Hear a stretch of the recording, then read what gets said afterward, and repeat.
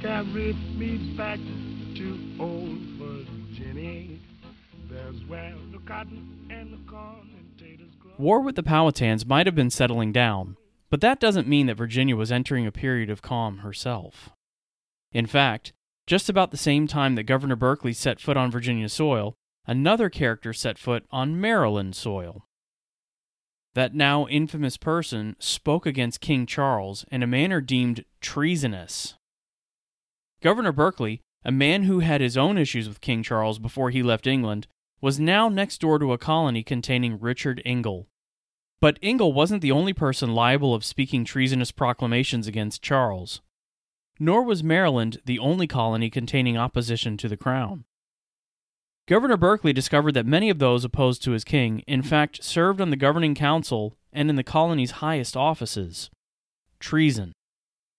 This would be Governor Berkeley's biggest fight during his first administration. A fight he'd ultimately lose in the short term.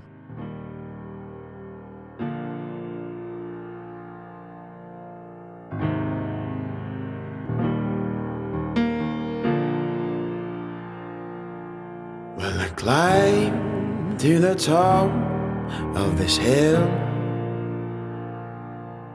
and I looked out at my kingdom before me. You stood by the window sill, and I wanted to talk to thee. Virginia and Maryland endured a rocky beginning. King Charles granted the Calvert family a sizable chunk of land just across the Potomac River in the early 1630s. That gift immediately caused a rift in Virginia, because of land on Kent Island that was promised to and settled by William Claiborne. We don't need to rehash that debacle from the Governor Harvey era, which we already covered in the John Harvey's Quagmire episode. Suffice to say for now, the situation was not resolved in a way that William Claiborne had desired. Claiborne's actions saw him lose his position within the colony for a time, but he remained a powerful figure through his extensive trade network throughout the world. But when Governor Berkeley arrived, Claiborne's situation began to improve within the colony once again. Berkeley recalled Claiborne into higher governmental offices, mostly to pacify the wily merchant, and Claiborne wasted little time in taking advantage of his new positions. Notably, Claiborne was given command of the colonial force meant to punish the Powhatans after Opechancanoug's 1644 attack. Yet when Berkeley left for England, Claiborne saw an opportunity to use that force against his bitterly hated Catholic rivals in Maryland. Claiborne's opportunity to strike back at the Calverts came when Richard Ingle, once captured but now freed, returned to Maryland aboard the Reformation in February 1645. Ingle was awarded and backed by a parliamentary commission to support an uprising against the Catholic-led Maryland colony. Ingle's rebellion forced many Maryland leaders, including Leonard Calvert, Lord Baltimore, to flee St. Mary's. Baltimore, with Governor Berkeley's backing, settled in Virginia. Richard Ingle, on the other hand, was working together with William Claiborne, laying Maryland's Catholic and Royalist sympathizers bare. They plundered St. Mary's, taking land and possessions of those who would not pledge their allegiance to Parliament and Protestant causes. Claiborne went a step further and moved to reclaim his Kent Island domain from the Calverts. These actions were greatly aided by a prevailing anti-Calvert faction in the Virginia General Assembly. The 1645 Assembly authorized Thomas Willoughby and Edward Hill to go to Maryland in order to take charge of the unsettled colony. Upon arrival, Edward Hill, Speaker of the Virginia Assembly as late as 1644, now took charge of Maryland as her governor in January 1646. Thus, while Berkeley was away, the English Civil War spread her influence into Virginia and Maryland's landscape. When Berkeley returned to Virginia in June 1645, he not only had to handle the Powhatan War, which he did with quick determination, but he also had to navigate the tricky political situation that threatened to divide his colony and also potentially cost him his own head. After Berkeley resettled back in Virginia, he moved to support Leonard Calvert's return to Maryland, an extraordinarily bold decision in that it was directly opposed to many in his colonial government, most especially William Claiborne, who was set to lose Kent Island once again. Berkeley then moved to curb the rising Puritan tide in Virginia. Though leading Puritans such as Daniel Gookin Jr. had left Virginia, and Governor Berkeley in no uncertain terms established the Anglican Church as Virginia's only approved institution, there still remained a sizable Puritan enclave along the Pagan River at Bass's Choice and Bennett's Welcome, near modern-day Smithfield and Suffolk. Their ministers refused to adhere to Anglican religious practices, which brought Berkeley's position into conflict, not only with a small group of Virginia Puritans, but also with the now predominant English Puritans who were winning the English Civil War. Berkeley moved to pass stricter laws against Virginia's Puritans during the November 1647 Assembly. The body passed laws according to Berkeley's wishes that demanded all in his colony to follow the Anglican Church's traditions, including using the Book of Common Prayer and paying tithes, or risk punishment. But Thomas Harrison, a one-time friend of Governor Berkeley, decided to spurn Berkeley's laws. I won't fall anymore. I'll get up and stand real tall. Oh, you put your hands right up to me, and you still wear that facade around here.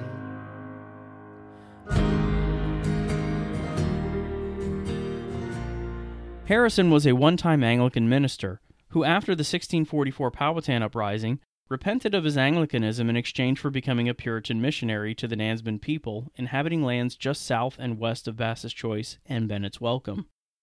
Harrison, and other Puritans like him, felt no cause for concern over Berkeley's stance against them. In fact, there was a movement to support freedom of religion, that is, Puritanism, across the English colonial landscape from Bermuda to New England and southward into Virginia, spearheaded by colonial leaders and backed by Robert Rich, the Earl of Warwick, Admiral of the Parliamentary Fleet. The English House of Commons also assented to the Puritan cause.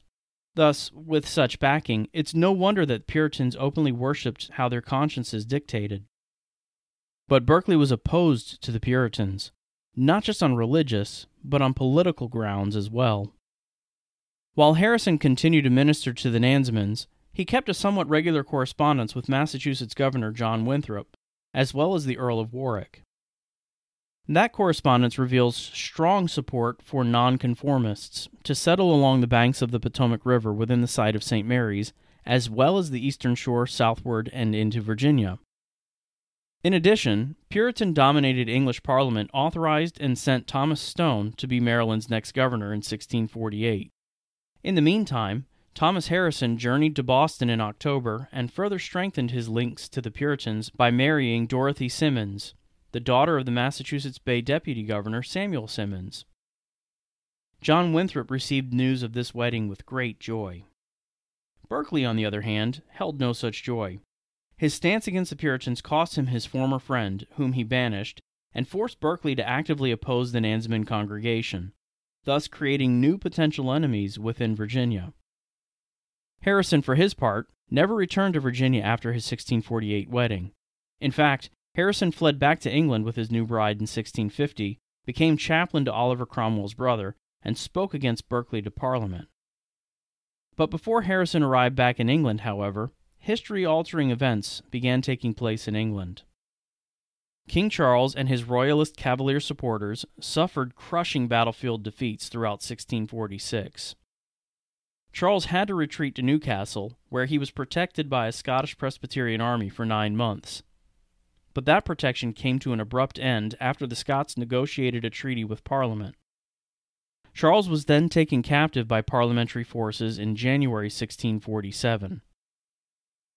The imprisoned king nervously lived out 1647, plotting and scheming ways to regain control, while his former land moved against him at the behest of the victorious Roundheads, now firmly in control of England.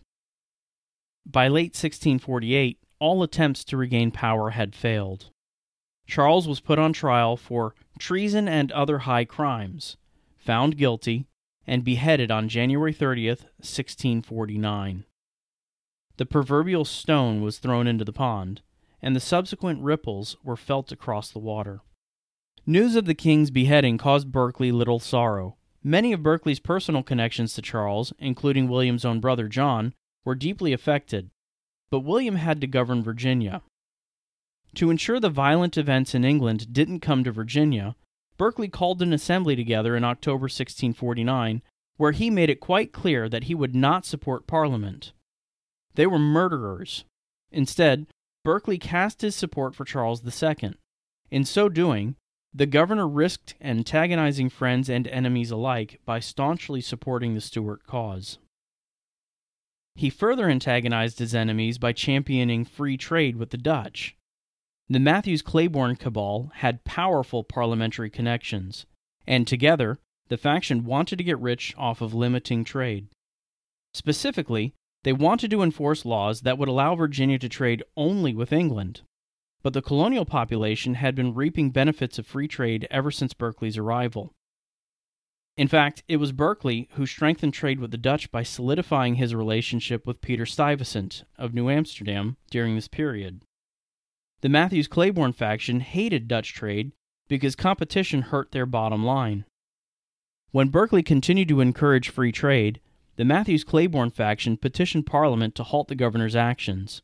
But because of the Civil War, a response took a few years to craft and enforce. Berkeley's first administration eventually did run her course once parliamentary forces were consolidated. The Matthews-Claiborne faction, along with the Earl of Warwick, had enough ammunition in their arsenal to displace William Berkeley by the early 1650s. The chief issue Parliament focused upon was Berkeley's continued support for Charles II and the Royalist cause.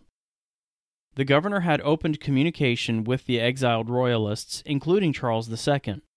The governor had encouraged exiles to come to Virginia and build up the colony as a Royalist bastion from which to undermine Parliament. Charles sent his trusted ministers Henry Norwood and Francis Morrison, both of whom had close ties with Berkeley, to Virginia in order to carry out a colonial defense. Part of that defense, as Berkeley saw it, was to have the deposed king remove William Claiborne from Virginian office and replace him with Norwood as the colony treasurer, a risky move that riled Claiborne. You talk too much for your heart. It tells you to shut from the start. Don't try and touch me there, 'cause we'll come back around and haunt you.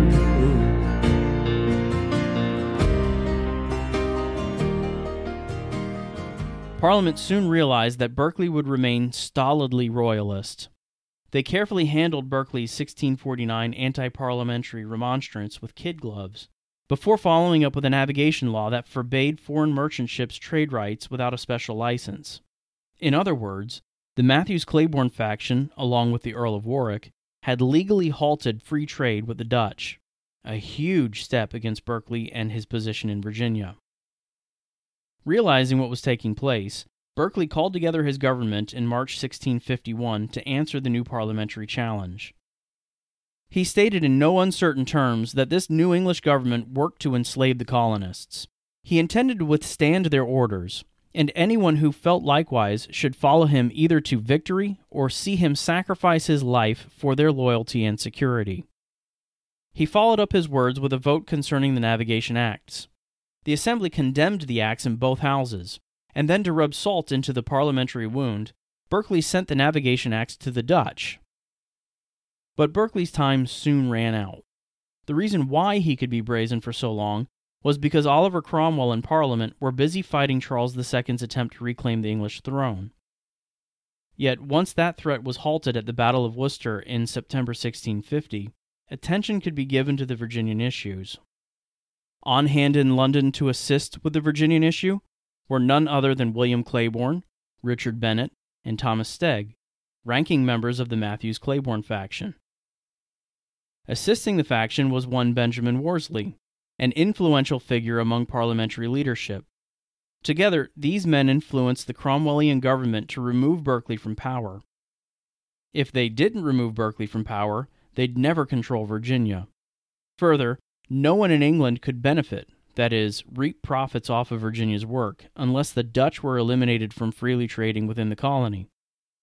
If need be, the faction argued, an armed force could be raised to remove the stolid Berkeley when the time came. Parliament accepted all recommendations.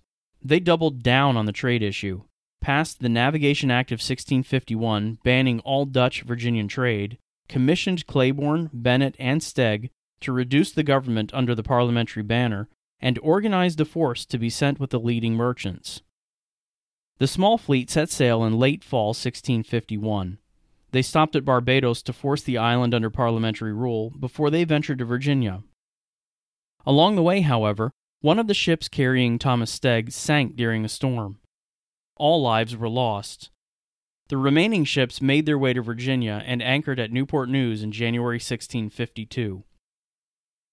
Bennett and Claiborne wasted little time after their arrival. They sent messengers to Berkeley ordering the governor to surrender.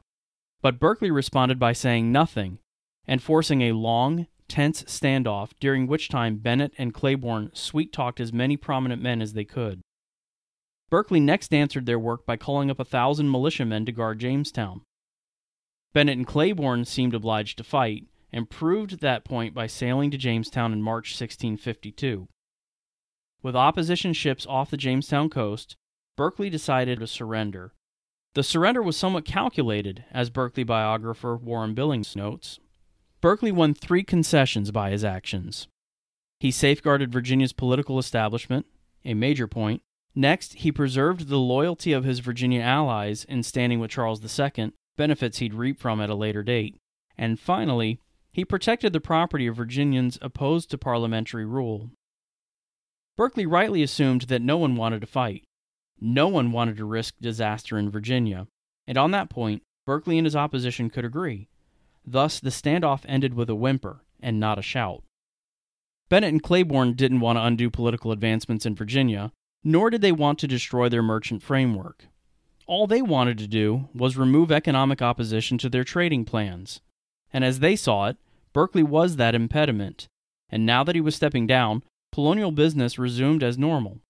That being the case, the negotiations to secure Berkeley's removal were peaceful, and that removal legally came on March 12, 1652. Parliament further solidified Virginia's legal right to the government that they had so painstakingly created over the last few decades. But they did want Berkeley to leave Virginia if he didn't swear loyalty to his new masters. Berkeley never took the oath, nor did any of his followers. And in a second treaty, Parliament relented in that it allowed Berkeley the freedom to choose his own course. If he wanted to go to England, he'd be allowed to do so freely. If he wanted to go to the Netherlands, fine, no one would stand in his way. But Berkeley chose to stay in Virginia on his private lands at Green Spring and serve the colony as a private citizen. For now, the Matthews-Claiborne faction had won the day yet again. Richard Bennett became the colony's next governor, William Claiborne resumed his post as secretary, and Virginia was now a parliamentary colony. That might have been the legal case, but Berkeley's call for Royalist Cavaliers to come exile in Virginia was a call answered by many Stuart supporters. No one knew for sure what would happen during Cromwell's rule, but Virginia kept a watchful eye and a heart beating for a Royalist return. A return that, once it happened, was roundly welcomed. A return that would reinstall William Berkeley, a man potentially guilty of treason as Parliament saw it, as her governor once again. Though you put your hands right up to meet me, and you still wear half a side around here. Though you still wear that facade around here.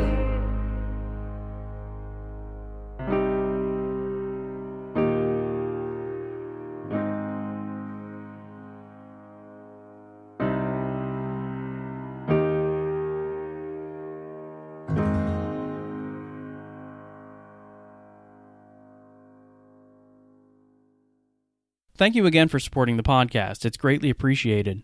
Please continue to spread the word and help this colony to keep growing. Start by following us on your favorite podcast provider, like us on Facebook, follow us on Instagram, and visit the website. Sharing episodes and other work is the best way to expand the community. Another way to greatly aid the podcast is by providing feedback on iTunes. If you have yet to do so, please take a few minutes and leave us a comment. Doing so helps bring exposure in the iTunes network. It also helps me to know what I need to improve on in future episodes. If you would like to support the work financially, please consider supporting the podcast on Patreon. Links can be found on the website, or one can visit the campaign at patreon.com/VAHISPod to see the choices and rewards being offered for your generosity.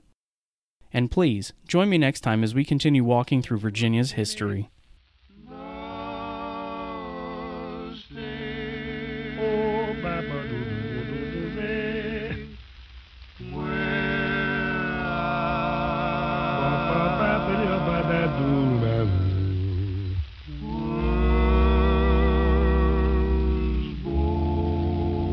Ba do do ba des bi di do do ze ba ze